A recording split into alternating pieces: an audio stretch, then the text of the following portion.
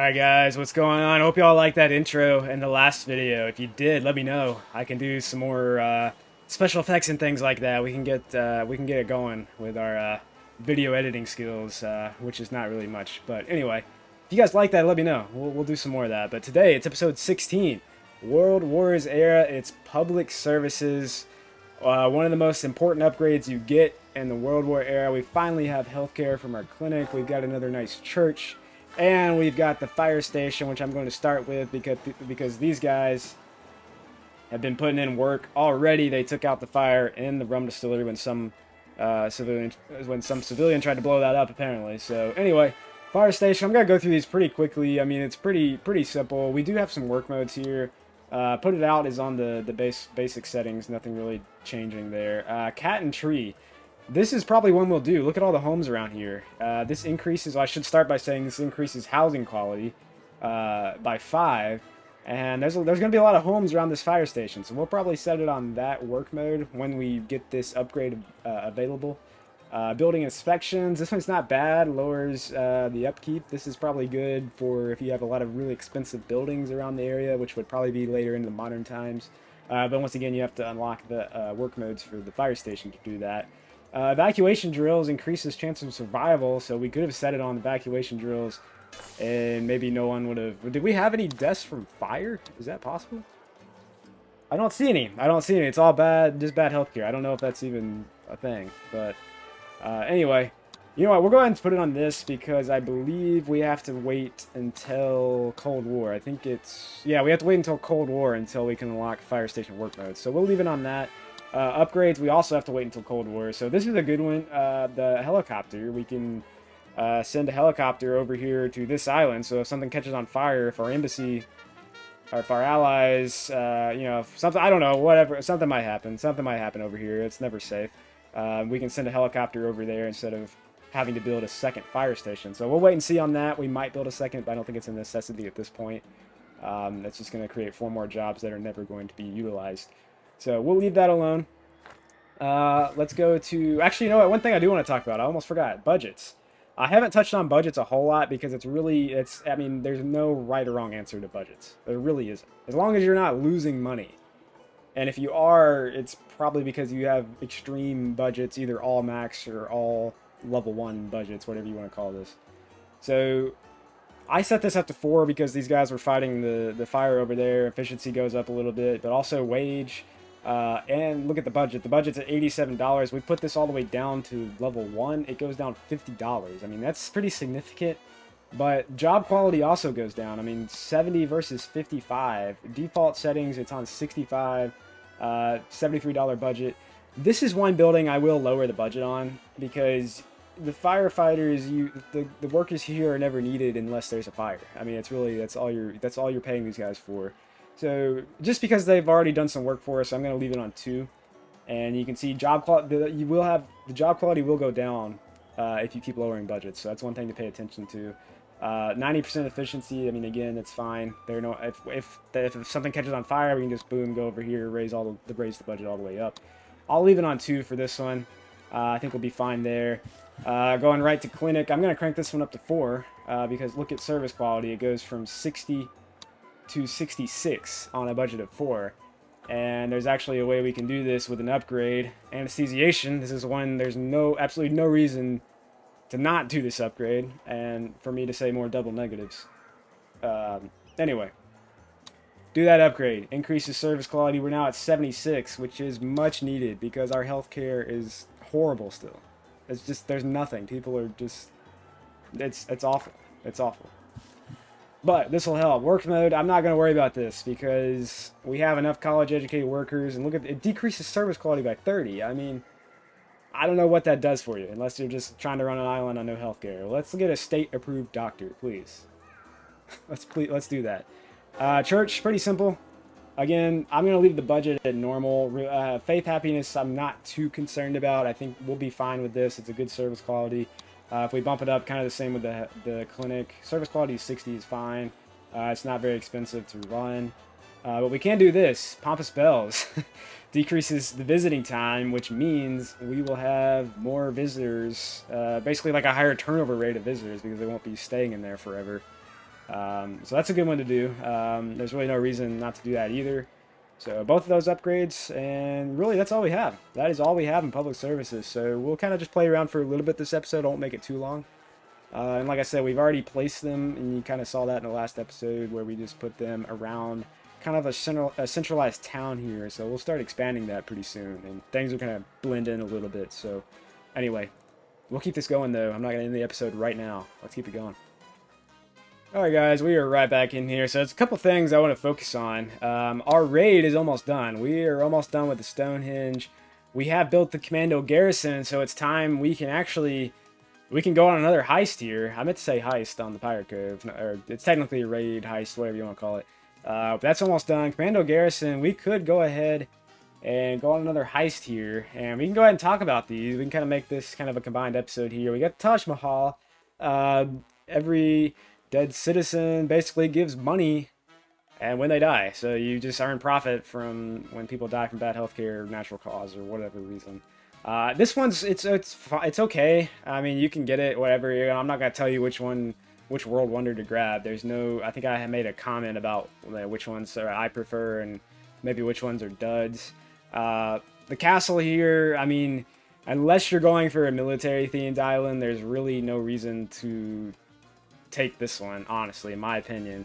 And because I mean, basically, if you read what it says, all buildings receive less damage from enemy attacks. Well, if you're in good standing with relations, you're not going to receive any damage from your buildings or the people. I mean, you might get a rebel attack, so it does help with that as well. But we're not going to worry about it. We're going to be fine. Eiffel Tower. This one's actually interesting, and I like to do this one sometimes. Because you can really manipulate with media and propaganda, because it broadcasts each non-standard radio and TV program. So not newspapers though, not newspapers. Where am I going? Where was that? Broadcast. Oh, I can't find it. There it is. Broadcast each non-standard radio and TV program. So we don't have either one of those yet. But basically, if we set the work mode to something that's non-standard, it'll broadcast that all over Tropico. All over Tropico. Not just, then you'll see the radio station has a kind of a centralized area here. Like it's a little bit bigger than the newspaper. And the radio station impacts people at work, not in homes. So that one's interesting to go for. The one I'm going to go for is I keep clicking this menu, so we'll look here. The one I'm going to go for is actually the Moai Heads, increases speed of boats, freighters, and ships. And you know, this one to me, we're going to go a little heavy on tourism in this island is what my plan is. And so to do that, I'm also going to focus on trading and making profits from trading. So I want my ships, I want the freighters to travel back and forth quicker.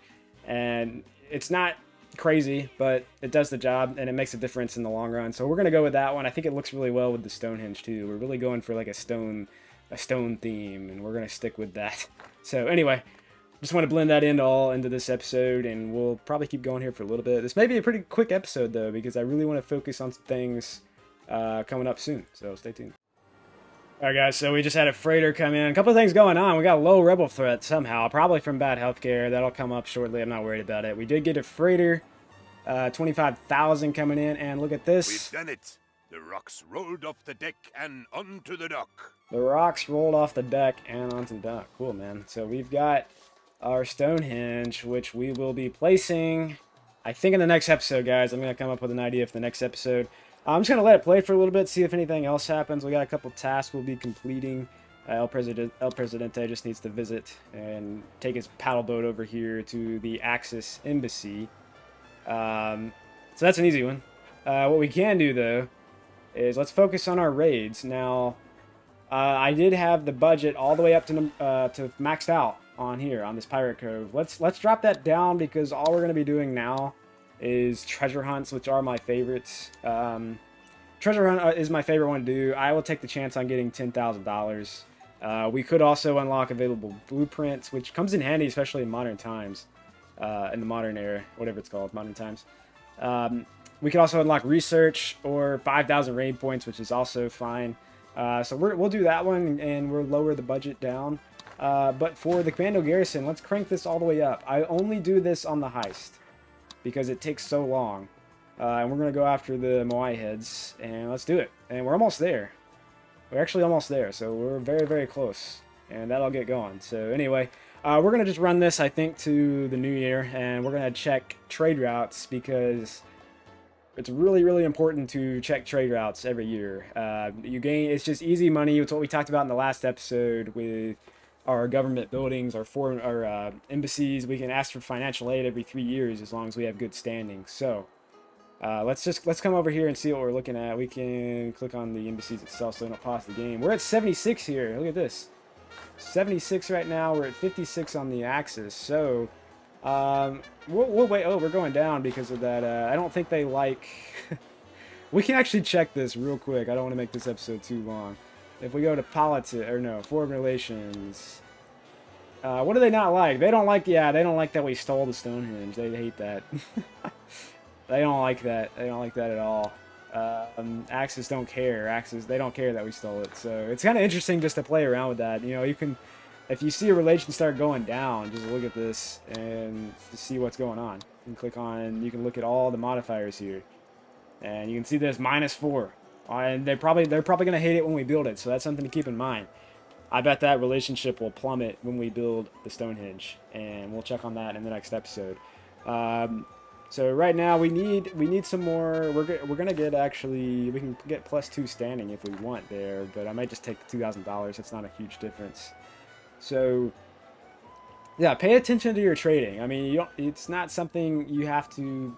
It doesn't take that long to do. I mean, just after the new year, just check your trade routes. You see this exclamation point means we have available trade routes. We have free trade routes to use. So let's do it right now. Let's look. See what we got. So exports, we don't have any rum to export. Imports, do we have anything? Wow, they hate us. Really nothing here, guys. Nothing. So before we do that, hold on a second. Before we do that, oh no, we can't. Oh, yeah. You know what? We're not gonna worry about it. We'll get that up. We're fine on money. We'll get that up. They hate us for some reason. They're not giving us any imports. This is the only one here, and we'll take it. We'll take the lowest volume, 175. Just gonna gain some standing. Anyway, guys, I think that'll be the end of this episode. We're very close to getting financial aid. We could just do praise here. Use $5,000. And then ask for financial aid. We actually, you know, let's do that. Let's do that. So it costs $5,000. It increases relationship by 10. Actually 12 for whatever. I swear I don't know that math. That doesn't make sense. Let's ask for financial aid. We get 15,000 in profit. Boom, just like that. And one thing to do, mark your calendar. I'm not saying you need a pen and paper to write it down, but just look and say, okay, January 1909, 3 years later, we can check this. And if it's above 71 or above 70, then we're good. Mark your calendar. I mean, it's a free $20,000 every year. So in 3 years, January 1912, and then if we do it again, 3 more years, January 1915. It's just an easy way to make money. You don't have to worry about having tons and tons of profit from exports. You can make money just from the Allies and Axis, just like that. But we do have to get the standing up over here on this side in order to do the same. We could praise. Let's actually do it both. Let's praise. Yeah, let's do both. There you go. So we made $30,000 just like that. And look at this. We're up to 71. Just like that. Now the relations aren't good right now, so we're not going to have good trade routes, but we just keep doing the imports, and hopefully next year we'll get more. We'll do the same thing. And you know what we could do? Oh, that's actually, if we imported more weapons, we could export. We could basically manipulate our foreign relations and our foreign powers. We could import weapons. What we could have done, I didn't see this, we could have imported like 1,000 weapons and exported 4,000 of those to the Allies and kind of doubling down on our trade routes. That's something to keep in mind too. We'll focus on that, which I'm sure you guys, if you played it before, you know what I'm talking about. So anyway, hope you guys enjoyed this episode. Stay tuned. I don't know what the next one will be yet, but if it's already out, you're gonna jump right into it. So stay tuned, guys. Peace.